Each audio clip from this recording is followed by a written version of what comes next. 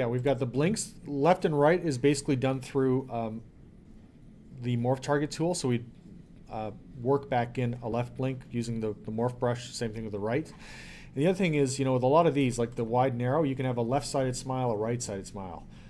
The upper lip moving up on just one side. So we actually, when you create the extended set, it's actually just about creating left and right side versions of the more symmetrical versions of these things. So this set expands out very quickly just by using the morph brush and dialing in one side and then the other side. So you have a symmetrical and a left and right. We'll take a look at blinks. Yeah, the brow squeeze. So that's basically when you have some wrinkling. The brows are kind of squeezing in towards the middle, towards the bridge of the nose there. The brows mid up is more like a curious position where the middle part is moving up. Brows mid down is a bit more either serious thought or anger. The brows out. So this is more the outer region, not the middle region where the two brows meet, but more the outer brow where the brow ridge is. That moving up in surprise or moving down again in serious thought or anger. So we'll take a look at those in ZBrush quickly. So for blinks, I usually have my eyelids divided into two polygroups, again for quick masking, ease of use.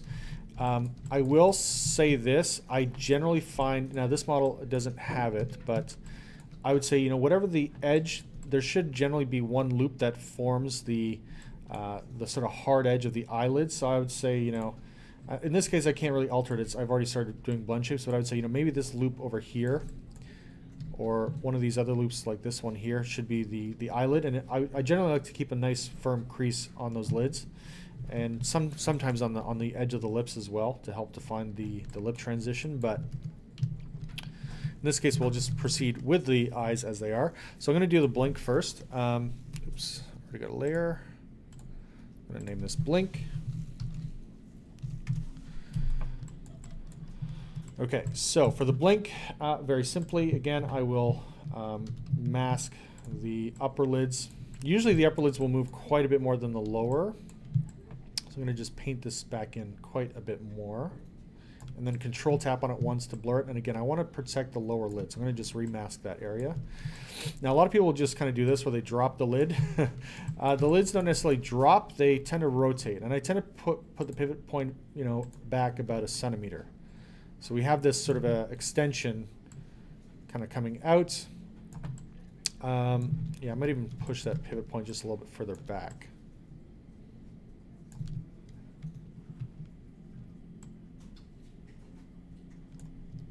So the other thing that you may have, depending on the realism of the model or the design, is there might be an upper eyelid fold. So if you're more Caucasian, Asian people tend to have less of an upper eyelid fold, just based on the broad anatomy. But also in cartoony characters, you may not have a fold where the upper eyelid kind of meets the brow. So usually in those cases, I would also have that sort of extend and stretch outwards. Okay, so I'm going to just try to smooth this back a little bit. Again, if you had a harder, more defined ridge, you'd want to really make sure you maintain that loop and don't smooth it into oblivion or lose its sort of defining shape and characteristics. I probably will also push some of this back and in a bit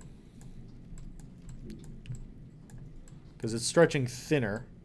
So just, again, tucking this back and in a bit. There.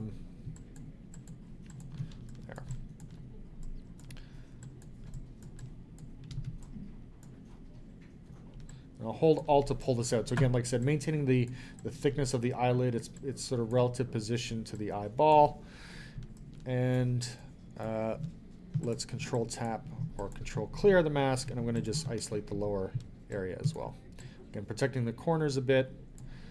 Control tap once, and then again I'll adjust my mask through some painting.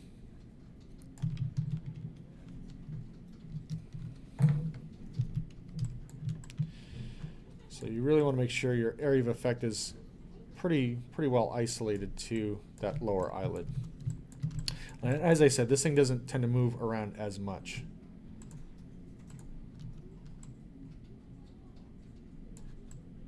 So again, I often use the move brush holding Alt so it pulls out that sort of thickness in a consistent way. And then I may just do a little bit of subtle smoothing underneath because there's stretching. We don't want to see it inflate and deflate, but we do want to see it make a nice solid connection with that upper lid.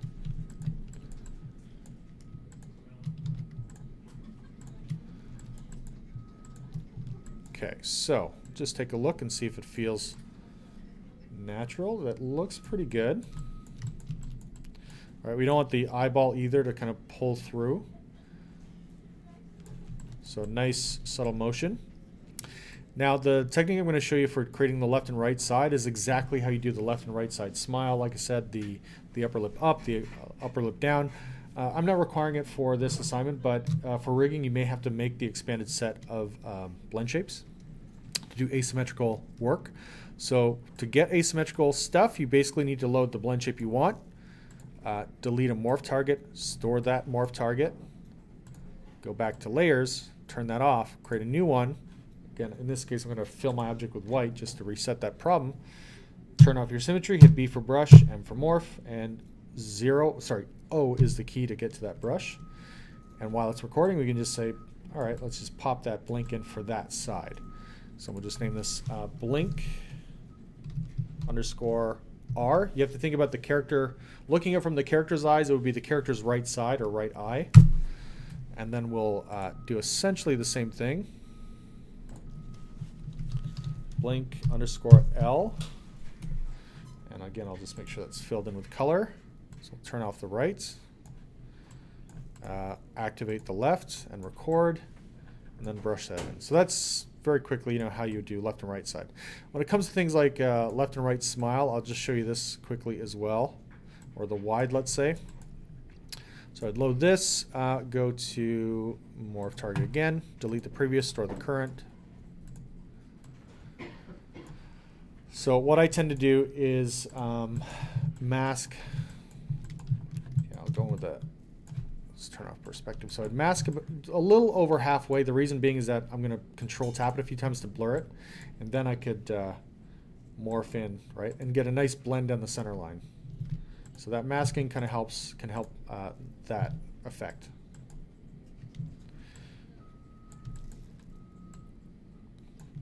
So then you can get, do left and right side basically this way, okay?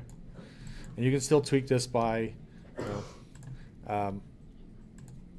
if I go back to the default, for example, I might want to blend back to the default a little bit in some areas, so you can kind of use this morph target system that way. Delete and store, and then go back into the recording of this layer. And I might just want to, kind of dial back that strange little angle here. So I'm going to just very subtly work this back a bit. Okay, so you get a little smirk. What's great about this is you can combine this together to get a asymmetrical smile. So you can multiply these things on top of each other as well. Okay, that's just a little side note though about the asymmetrical stuff. So what's next? The next one, the big one, is squint. So squinting is kind of like a squeezing of the cheeks and the outer brow region down. And it's basically an amplifier. As I mentioned earlier, it's a way to kind of make the expression seem a little bit more genuine. So I tend to kind of pull mesh down in this direction. So it's kind of coming down here. It's going to bulge out a little bit, and it's sliding up along the cheek as well. So I'm going to just kind of get parallel to that cheek if I can and pull some of this stuff up. So you can also work from this angle as well.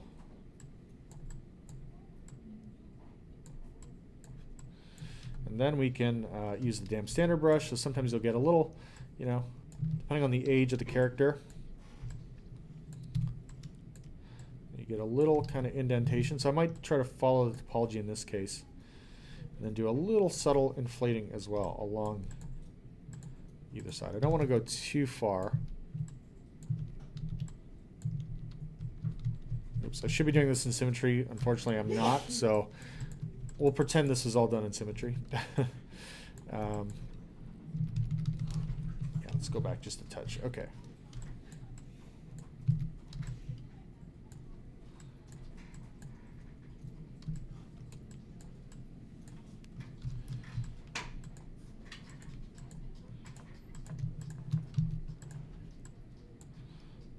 So a little bit of inflating. Okay, there we go.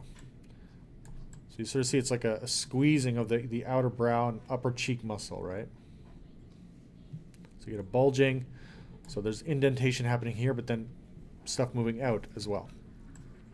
Right, so when you have the wide, unfortunately his teeth are off, which makes him look like an old man, so let's turn those on. So when you combine these things, that sort of squinting helps the, right, so usually we have a bit of blinking happening. That squinting just helps accentuate the smile to be a bit more genuine, right? Okay, so we'll just call this squint. Oops. Having a hell of a time spelling today. Squint. There we go.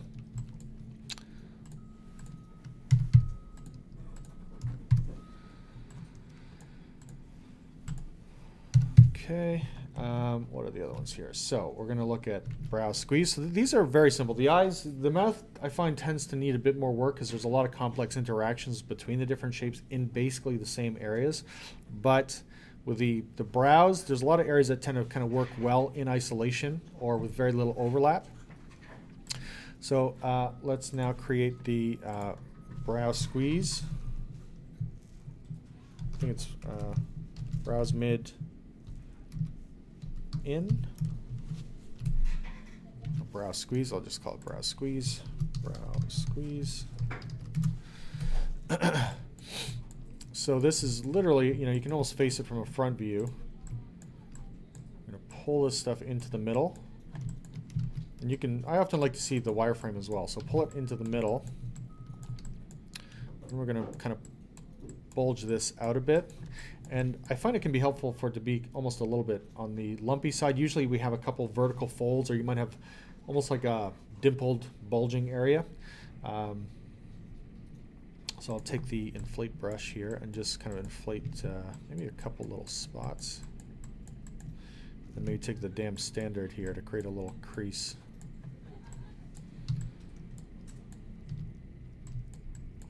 So when you see that, you kind of get this little, right, action happening here. So now the character, right, looks very serious. So you get that contraction, right? That's squeezing, but then it's bulging out. When you squeeze something, it has to go somewhere else, right? Like I said, even in cartoony characters, I think it's important to kind of establish that. And you can also decide when to break those rules. So you can have a set of very grounded blend shapes, and then when you get into making your movie, you could always add additional blend shapes that go really extreme, go really zany or crazy and over the top. So just keep that in mind. All right, brows mid up. So that's, again, this middle region, right? This is sort of the region we're talking about. Brows mid, brows squeeze. Brows mid up, brows mid down. So I'll go brows up. Yep, that'll be separate. So that's the outer brows. Brows mid up. Again, I'll have to just fill my object. Brows mid up. So again, I like to kind of get parallel. This stuff is going to slide along, right? There's a brow shape usually here, so we want to kind of slide up. Oops, I'm using inflate, so I should try to slide this up. And again, I usually like to sort of see where that's going. Right, so that often can look kind of on the sad spectrum. Again, when you're dealing with more realistic characters, you do have to consider the bones underneath. You don't want to destroy the bone shape. If you're dealing with more cartoony stuff, you can be a little bit more rubbery in those areas. So just keep that in mind. Right, so if we're taking a look at that. And we can also squeeze the brows still to get ultra sad. So that's basically brows mid up, right? So again, a lot of people say like the mouth is the driver of expression, but the eyes actually enhance or really complete the expression, you know. Okay, so let's go back. Brows mid down. Brows mid underscore DN down. So yeah, let's fill. So again, we're sliding this stuff kind of down over the brow.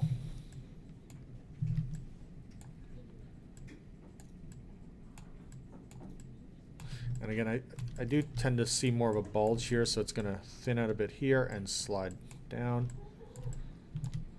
You have a much more devious look to this, and we can also inflate a little bit as well. So I often like to see it inflate.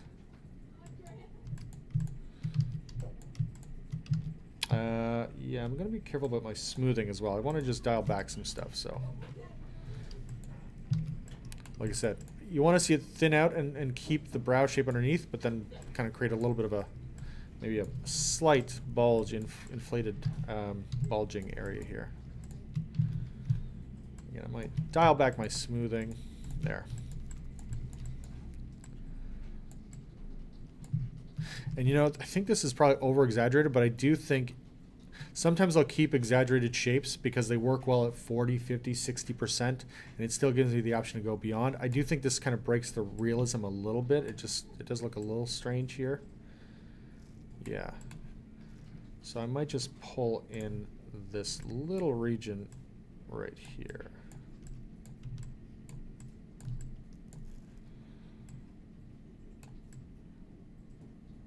It's a little better. I still think of the extreme is not great, but at 60, 70%, it still feels fairly believable and effective.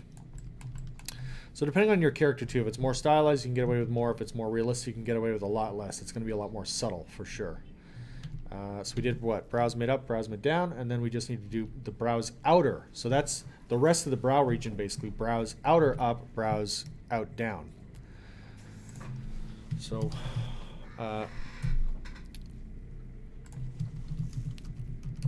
brows out, up. I usually start with the up, and let's just do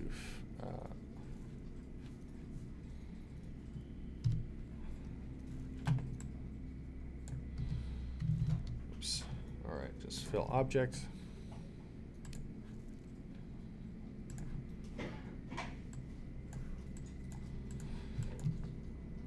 Okay, so the brows outer, that's basically this whole region here, okay? And it can really extend quite a bit high into this area. So again, I'm going to be sliding the brows. So again, I like to think about the underlying anatomy. This stuff is going to slide up and over the kind of bone. I want to maintain the brow, the bony brow ridge there.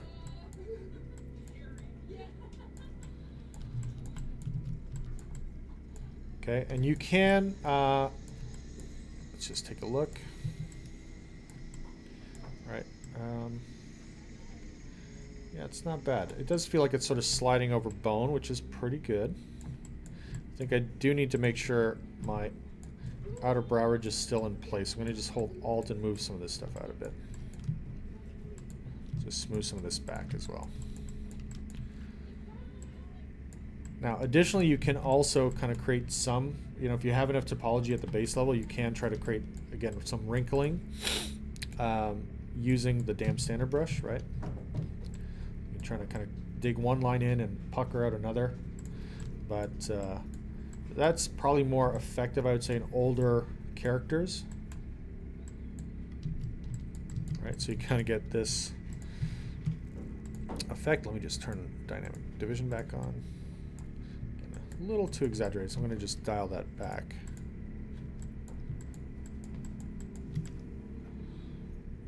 Okay. It's kind of a surprise, like, what are you talking about? Okay, so that's brows out, up, brows out, down. Now, we can always see if the opposite of this works. Now, I think the brows out, down, it's sort of kind of there, but it looks very kind of pointy in a way. So I think I'm going to just create my own from scratch. So brows out and down. Again, we want to maintain the structure. So I'm going to just slide the upper brow stuff, pull it down. This will be more of a stern look. It could be used in anger and aggression as well. So I'm going to now inflate this area. So it's going to kind of pucker below the brow ridge. Yeah, let's dial back that side parts. Ooh, a little strange.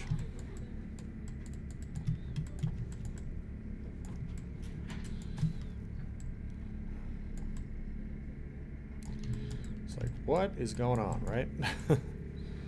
Suspicious look. Squint. Probably do a double-sided blink here. Shady. Things are shady. So that can help. And browse mid up, maybe browse mid down. Devious plotting. So that should give you a wide range of options, really, for creating a wide variety of expressions instead of just having like a handful or even a dozen pre-built expressions. It'll give you unique and subtle ability to express and animate through that character.